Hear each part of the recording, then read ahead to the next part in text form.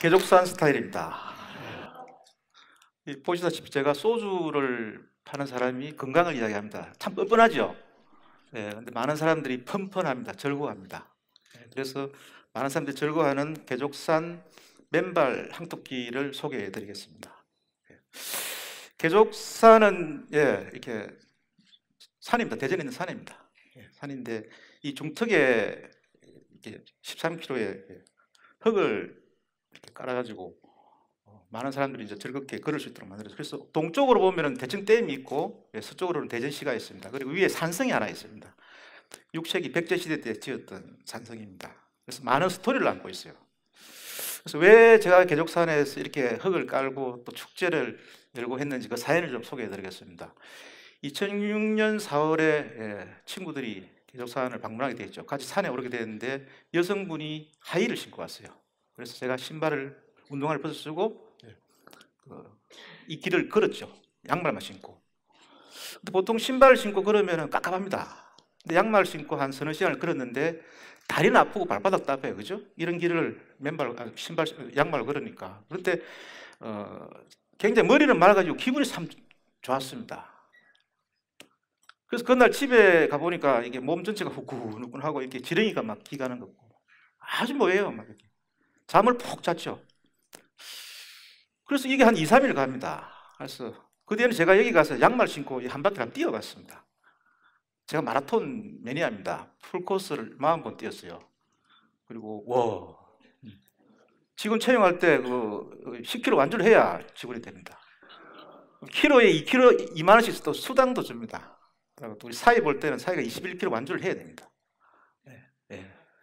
왜 제가 개인이나 우리 가정이나 회사에 마라톤을 장려하느냐면은 참 정직한 운동입니다. 그리고 땅의 소중함도 알고 또 건강도 지키고.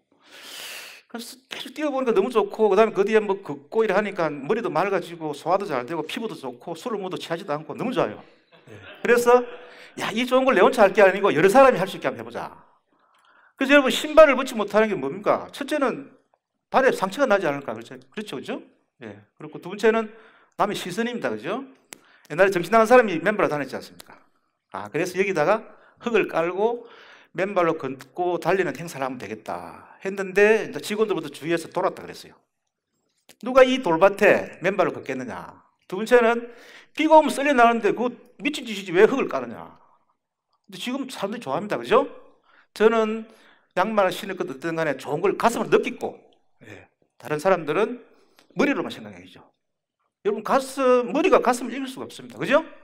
그래서 지금 이제 황톳길이 만들어지고 축제를 매년 하게 되었죠. 그럼 왜 이제 황토냐? 왜 황토냐면은, 황토는 첫째 이제 그 촉감이 중요합니다. 우리가 신발을 신을 때를 잘 모르겠는데 신발을 딱 벗으면은 이게 발의 감촉이 굉장히 중요하죠, 그죠? 중요하고 두 번째는 색깔입니다.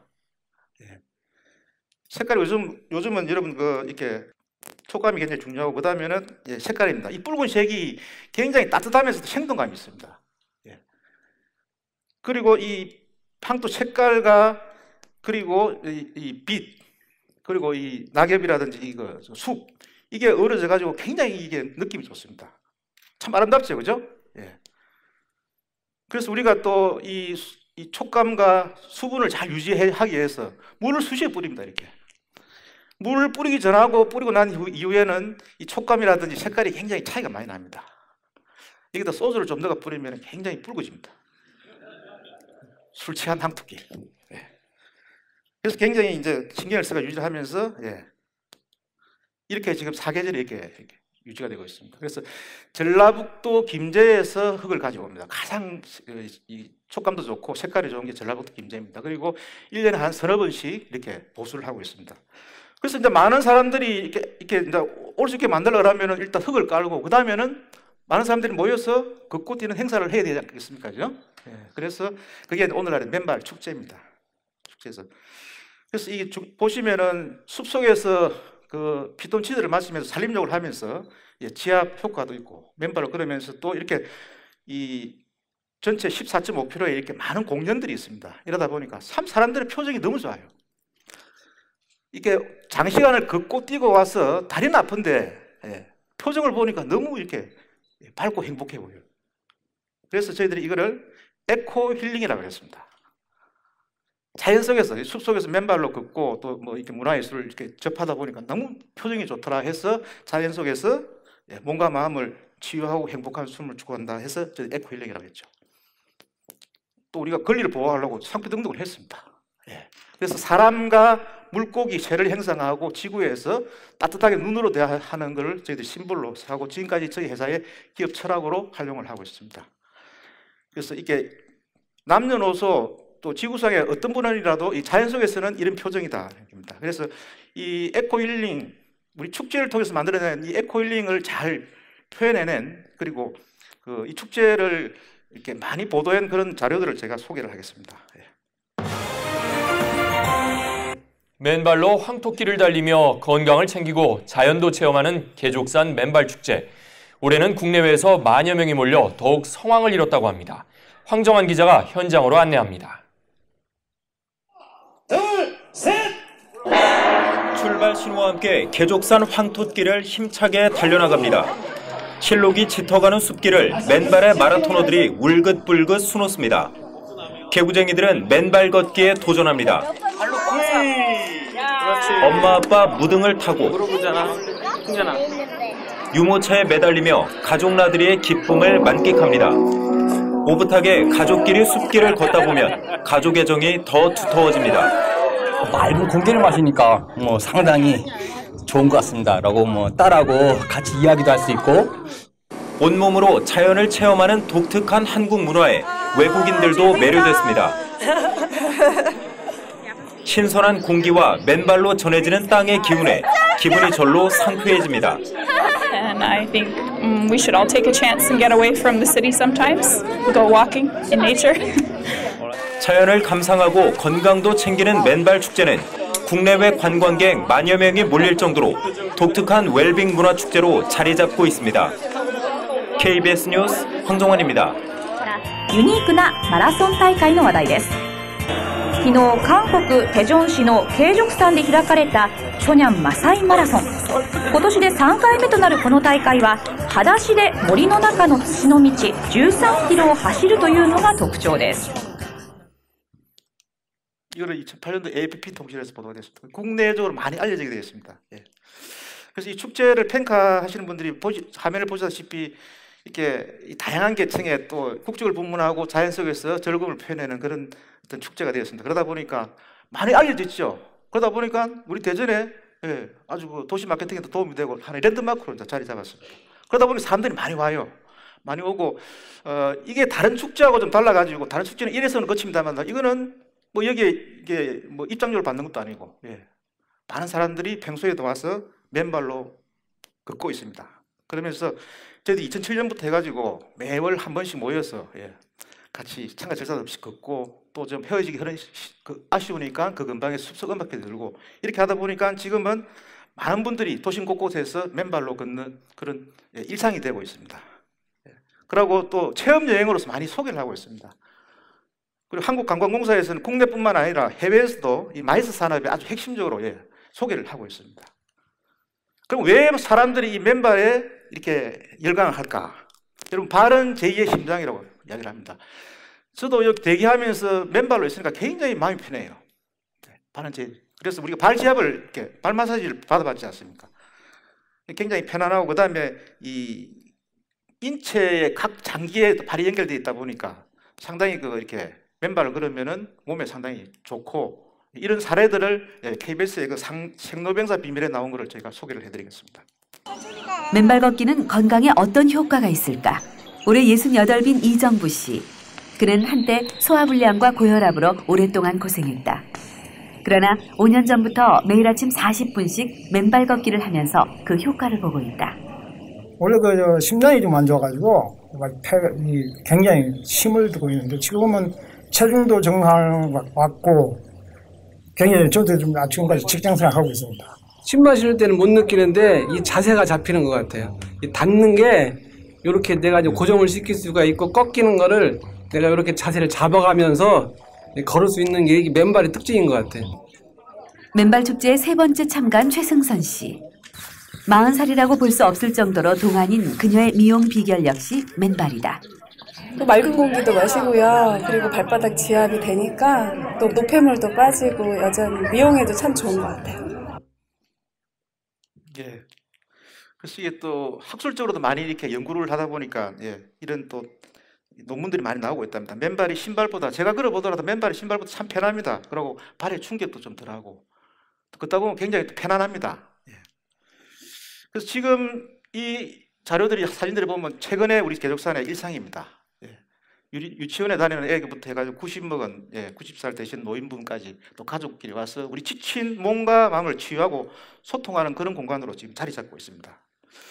그리고 주말에는 또 이 숲속에서 갤러리도 사진 전시회도 하고 있고 발도장도 찍어줍니다. 부부간에 오시면은 한 발씩, 또 자식은 또 중간에 또 이렇게 발 하나 넣고 참 소중하게 가져갑니다. 그리고 이 발도장에 아주 얽힌 또 사진이 하나 있습니다.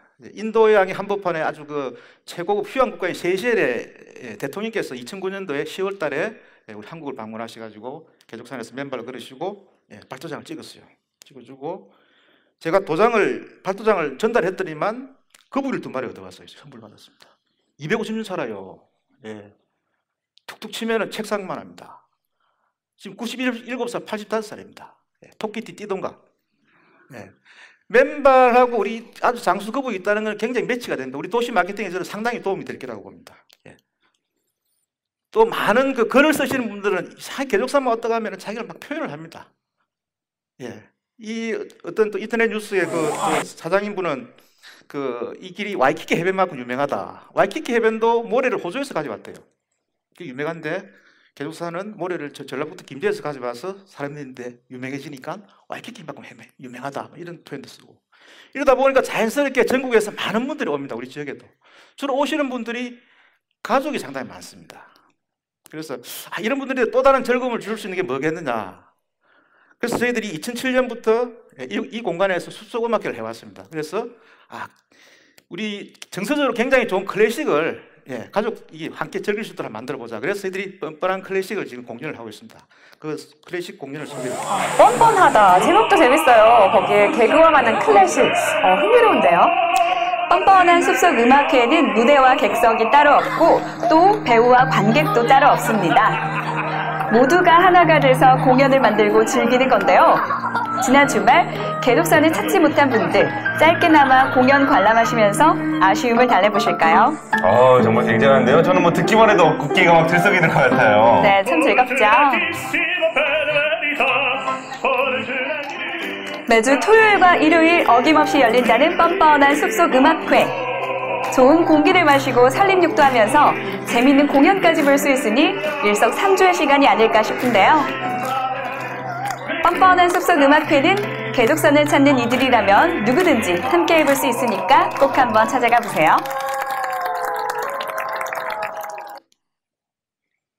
이분이 단장이고 소프라노신데 그걸 노래를 부르면서 다니면서 막 꽃을 이렇게 줍니다. 참 좋아합니다. 단순하게 꽃을 받는 게 아니고 주는 게 아니고 행복을 선물한다 이렇게 얘기를 하죠. 또 한 달에 한 번씩 요즘 또 문학가들 초청하셔가지고 또 이렇게 문학 강연도 듣고 이러다 보니까 숲속에 와서 맨발로 걸으면서 굉장히 기분이 좋은데다가 또 음악회 1시간짜리 클래식 음악회 또 이렇게 이 문학인들 만나가지고 또 대화도 나누고 참 좋겠지, 그죠? 참 즐거워합니다. 근데 또 공짜입니다, 그죠? 그래서 많은 분들이 참 대전에 사시는 분들은 굉장히 좋겠다. 제보고 그래요. 다른 지역에도 우리 지역에도 좀 해달라. 이런 이야기 참 많이 합니다.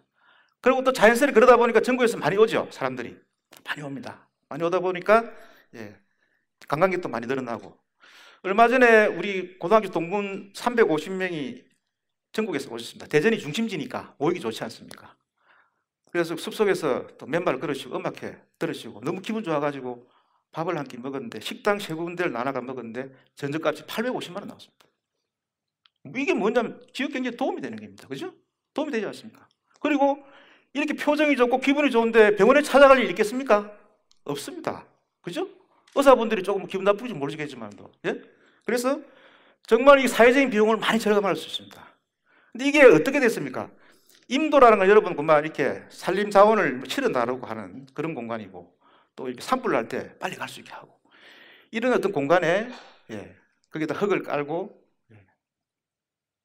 또 축제를 열고 음악회를 열고 이러다 보니까 이게 지금 어떻게 변질된다면 가장 우리 지역의 대한민국에서도 굉장히 차별화된 하나의 컨텐츠로 자리 잡고 있습니다. 기존의 인프라를 늘린 게 아니지 않습니까? 기존의 인프라에 이런 컨텐츠를 집어넣어가지고 굉장히 창의적인 차별화된 컨텐츠가 되다 보니까 결국은 우리 시민들의 굉장히 삶의 질도 높이고 또 많은 분들이 찾아오니까 또 경제적으로 도움도 되고 또 이런 숲에서 이런 여러 가지 편안하고 즐거운 생활을 하다 보니까 사회적인 비용도 줄일 수 있고 이게 굉장히 저는 좋은 그런 사례라고 보고 있습니다. 제가 며칠 전에 인터뷰를 한 사진입니다. 사진하고 제가 비슷하죠? 예. 자, 이렇게 개족산에다가 흙을 깔고 축제를 하고 음악회를 하는데 그럼 앞으로 어떻게 할 것이냐? 저는 그래요. 앞으로는 혹시 여기 또 이 산에다가 로봇을 저는 올리고 싶어요. 올려가지고 좀 약자분들을 안내할 수 있게끔 할 수도 있을 거고. 또 제가 요즘 헬스장에 나갑니다. 내년에는 좀 몸을 만들어가지고 우통을 벗고 한번 다녀볼까. 풍족도 할 수 있고. 우리 숲속에서 살갗을 이렇게 피톤치드를 살갗이 세우는 게 풍족입니다. 굉장히 몸에 좋습니다. 이왕 신발 벗는데 그러면서 또 여기는 또 햇빛이 좀 있어요. 일광욕도 할 수 있고 이런 공간도 만들어 볼까. 또 여기는 뭐 하가분들을 좀 이렇게 자연스럽게 이렇게 이 공간에 좀 이렇게 모셔가지고 초상도 드려주고. 그래서 우리가 뭔가 자연 속에서 인간과 문화, 예술, 때로는 어떤 기술 이런 걸 잘 좀 결합을 해가지고 사람들의 삶의 질도 높여주고 또 우리 지역에 굉장히 또 전 세계적으로 좀 이렇게 이런 공간이 참 있다는 걸 또 알릴 수 있는 참 도시 마케팅이 굉장히 좋은 사례로서 자꾸만 이렇게 만들어가고 싶습니다. 그래서 왜 제가 이런 일을 하느냐? 특히 저는 건강을 해줄 수 있는 소주를 제가 팔고 있습니다. 제가 개족산에 가서 제일 많이 듣는 이야기가 고맙습니다라는 얘기입니다. 그 앞에서 듣는 건 한 30%, 뒤에서 한 70% 들어요. 왜? 저 양반이 맞나 안 맞나? 여러분 살아가면서 고맙다는 인사를 듣는 만큼 좋은 게 없습니다. 그리고 남을 즐겁게 해줄 수 있는 만큼 좋은 게 없어요. 그렇지 않습니까? 그죠? 여기에 뭐 어떻게 얼마를 투자를 했으니까 내가 뭐 얼마를 어떻게 이익을 취득하고 이런 게 아니고 단지 사람들 즐거워하니까 계속 뭔가를 해야 되겠다. 이런 생각이 제가 들고 있습니다. 어찌 보면은 작은 배려입니다. 그죠? 이게 산에 오신 분의 어떤 신발을 이렇게 먼저 벗어주고, 그 다음에 내가 좋으니까, 상대방도 좋아했겠지 해서 뭔가 해왔고, 그 다음에 흙을 깔고, 또 뭔가 해봐야 되겠다 싶어서 음악회도 열고, 이러다 보니까 이게 내가 좋아서 시작인 건데, 어찌 보면 굉장히 창의적인 또 컨텐츠가 되어 있습니다. 그래서 저는 이런 공간에서 앞으로도 많은 사람들이 즐거워할 수 있는 그런 일들을 계속 해 나가도록 하겠습니다. 여러분 감사합니다.